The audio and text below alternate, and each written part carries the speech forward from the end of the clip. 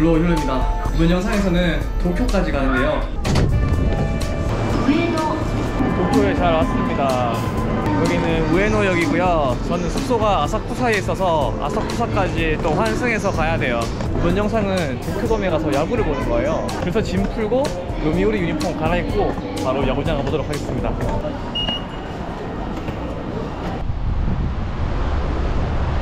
숙소 도착. 도쿄 사무라이. 신발 갈아 신고.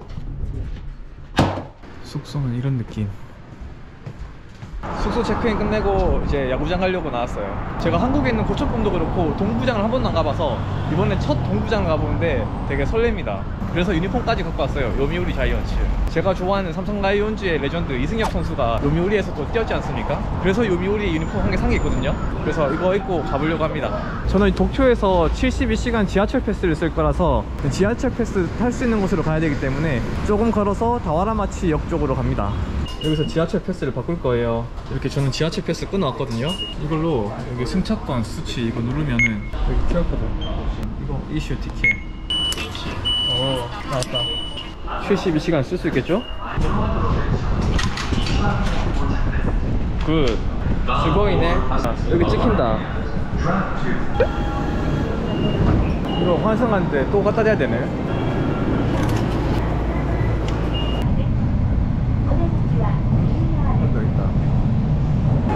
아, 도쿄돔에 一人ですか? すげえ。僕も一人です。東京ドームに行ったことがありますか? 何回か。何回? ここから? 東京ドーム6。東京ドーム。いやー、東京ドーム。ここは小学生から野球が好きでした。はい。あはは。よくローラーが出ねよ。ありがとうございました。はい。 야, 여기 뭐 롤러코스터도 있네. 여기서 하나 맛있는 거 찾아가야겠다.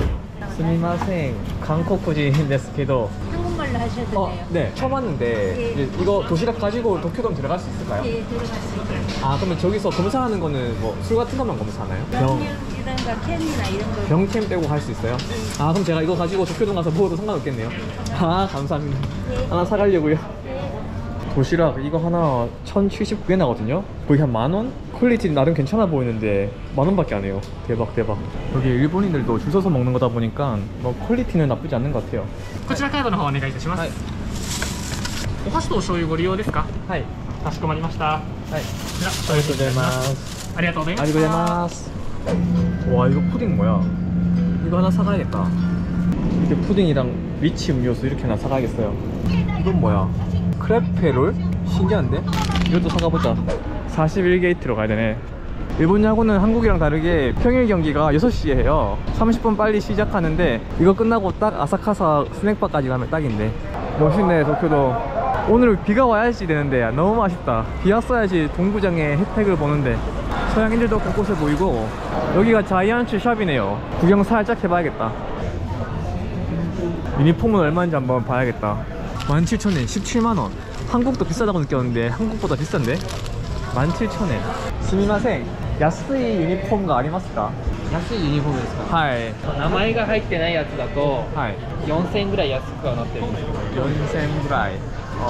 이렇게 마킹 달린 게 17,000엔이고 마킹 없는 건 13,000엔이라고 4,000엔 정도 싸다고 하네요. 마킹도 4만원이야? 삼성이 비싼 줄 알았는데. 4월 2,000엔. 웅원동 800엔. 뮤지엄은 따로 돈을 내야 되는데 지금 닫았네요. 여기는 2023년 트로피가 있대. 일본이 우승했잖아요. 쉑쉑, 타코벨 뭐 이런 것도 있고요. 저는 예약을 해왔기 때문에 QR코드 찍고 바로 들어갈 수 있어요. 여기가 정문인가 보다. 플라자가 있네, 플라자. 오, 도쿄돔에 왔습니다. 와, 설레네, 설레. 야구 좋아한다면 도쿄돔에 한번 꼭 와보고 싶은 그런 느낌이 있을 텐데 드디어 한번 와보네요. 저는 가장 윗자리여서 41번 게이트거든요. 4층인가 봐요, 4층.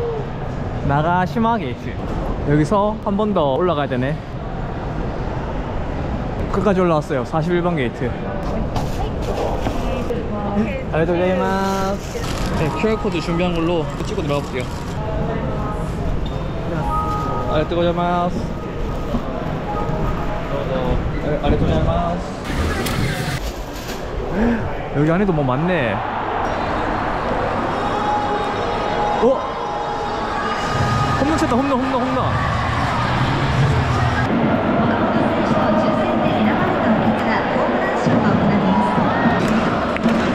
펩시걸. 여기가 도쿄돔 제일 윗자리인데요. 와, 대박. 뷰가 죽이네. 사람들도 엄청 많이 왔고. 의자는 이렇게 편하게 되었는데 폭신폭신하거든요. 의자도. 일본 사람들이 키가 조금 작아서 그런지 한국보다 조금 좁은 느낌이에요. 와, 이거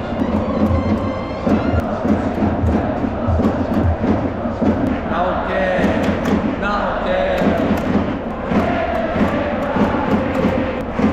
오, 안타.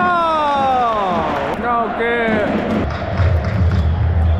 여기가 홈 응원팀이고 원정은 여기가 원정 응원팀이에요.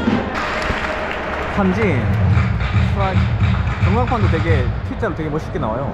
그리고 항상 잡고 나면은 리플레이가 나와요. 홈런 사카모토. 사카모토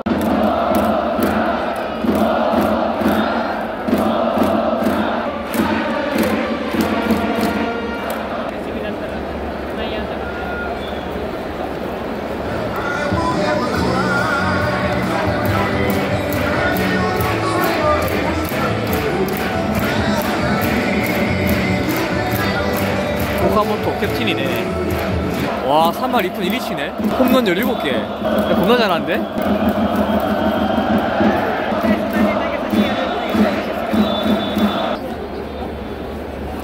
스플레. 오, 대박. 스플레 푸딩 대박. 와.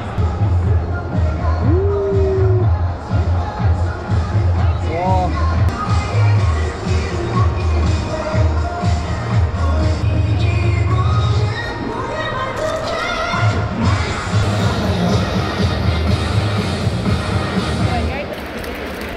치어리더가 공연하는데 한국 노래 나왔어요. 아주 나이스. 우리나라 야구랑 다른 점이 우리는 스피드업 때문에 1분 30초 만에 바꿔야 되는데 일본은 지금 2분 30초 걸렸네요. 홈런!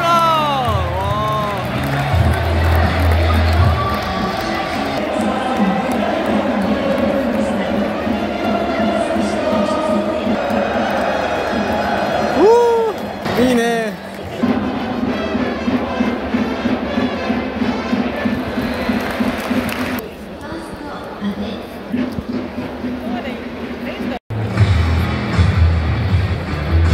방금 노래는 지수의 꽃향기만 남기고 갔단다.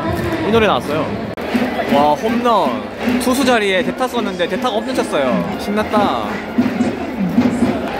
내려가네. 잘 던졌는데 6.1이닝 2실점에 주자 1-3루 깔고 가네.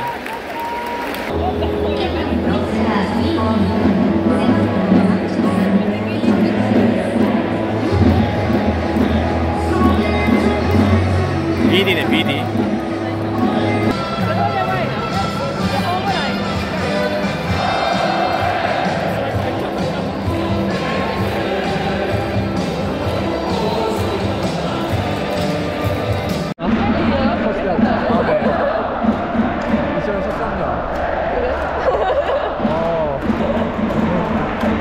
아베가 요미우리의 레전드 캐쳐거든요. 2013년이면 어릴 때 12살 때부터인가? 그때부터 아베 팬이었다고 해서 참 신기하네요. 저도 아베 선수랑 뭐 오가사와라, 이승엽 다 같이 뛰던 선수들 봤어가지고 안 하는데 아베 선수 팬이었네요.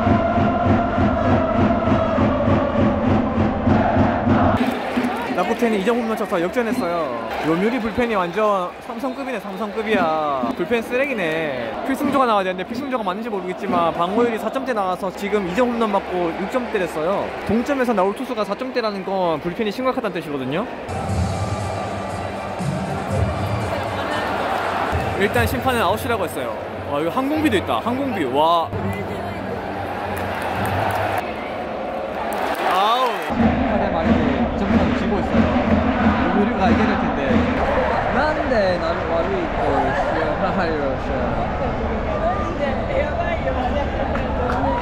조지 됐을까? 조지. 베트남 하는데 키가 2m 아니에요.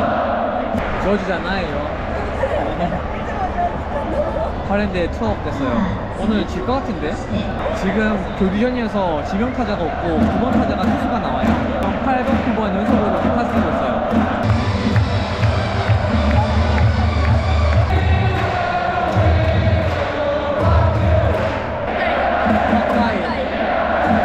마무리 토스가 되게 잘하는 토스인데 아스레이유라고 방어율이 0.5로 캡틴 지금 9회인데 마무리가 나오지 않고 필승조가 나왔어요. 지금 9회 말인데 1번 타자부터 시작하거든요.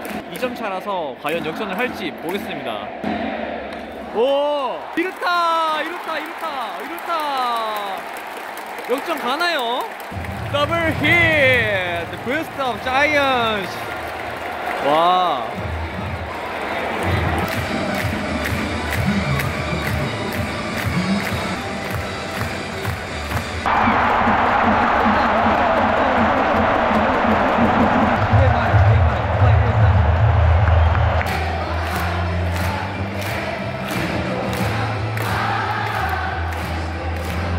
이 선수가 사카모토 끝내기 3런 홈런 가나요?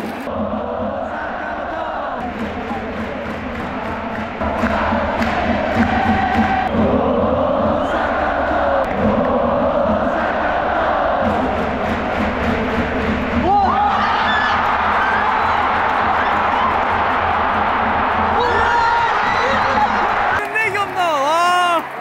사요나라 홈런! 와! 대박!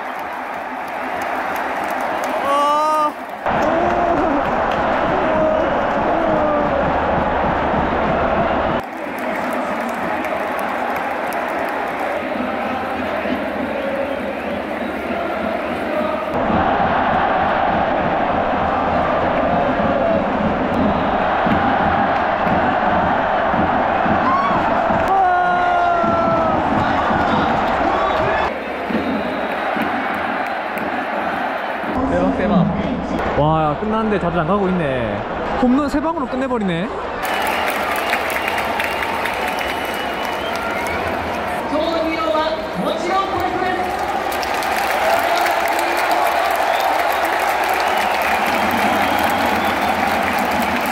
와, 근데 팬들이 다 가지 않고 이렇게 박수 쳐주고 있어요. 이런 분위기 되게 대박이다. 응원석도 거의 다 차있고 원정석 세블럭 여기 다 가고 있네.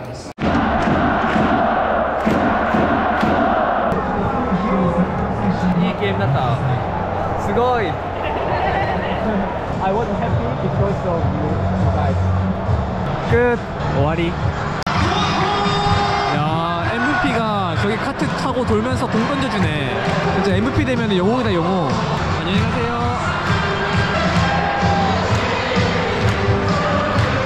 오늘 MVP 선수가 카트 타고 다니면서 공 다 뿌려주고 이렇게 하이파이브 해줘요, 앞에서. 이런 문화는 한국에서 좀 배워야 된다고 생각합니다.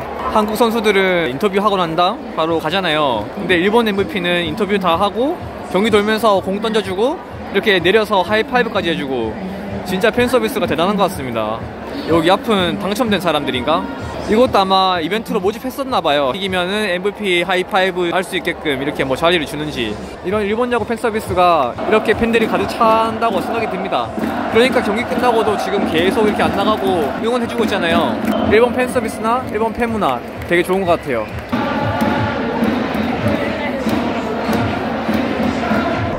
여기 펜샵도 있네. 오늘 뭐 동물의 데이 뭐 그런 거랑 해가지고 뭐 따로 뭐 파나봐요. 여기 락커도 있네요. 락커는 400엔, 라팍은 공짜. 안녕하세요. 개방형이 아니라서 문을 이렇게 회전형으로 다 막고 있어요. 도쿄돔 웅장하다. 승장이 잘했을 때는 2006년, 7년 이때지 싶은데 9년에는 아마 못했을 거예요. 사요나라 홈런은 우리 좋아해볼 수 있는데 요미우리 첫 직관에 이렇게 끝내기 홈런을 보다니 대박. 사진 한번 찍어야겠다.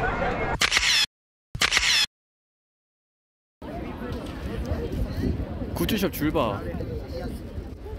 와, 아직도 줄이 저만큼 서있네.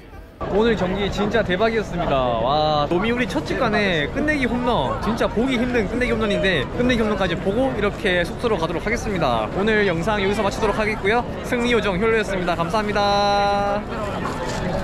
아사쿠사 스낵바로 가야 되나?